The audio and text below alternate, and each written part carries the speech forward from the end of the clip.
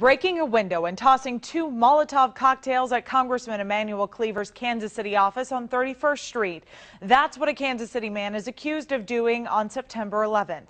Now he faces charges from the United States Attorney.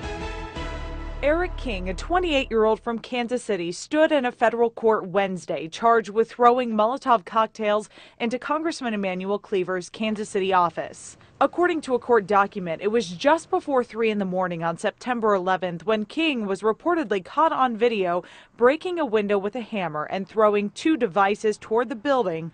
One was apparently visibly lit. Investigators reportedly turned to social media for further resources, and they say they came across King's Facebook page. We found a page matching the description investigators have.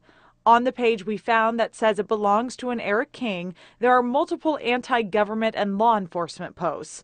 One on September 3rd at 4:23 in the morning that says in part, quote, KC Fight Back celebrated its first Labor Day with a lovely variety of action, action, and more action against a series of government and financial properties, end quote. Another on September 10th, the day before Congressman Cleaver's office was vandalized, said in part, quote, KC Fight Back has been serious in its insurrection activity, and that is the thing that is giving me most pride in my life. There is no bigger rush than staying 100 true to yourself and your own beliefs, end quote. King was arrested on September 16th.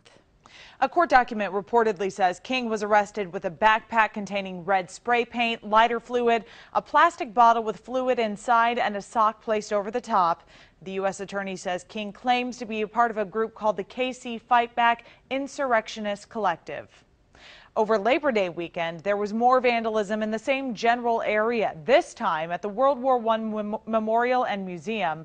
A court document also reportedly states there was anarchy graffiti on police vehicles and a federal protective police vehicle.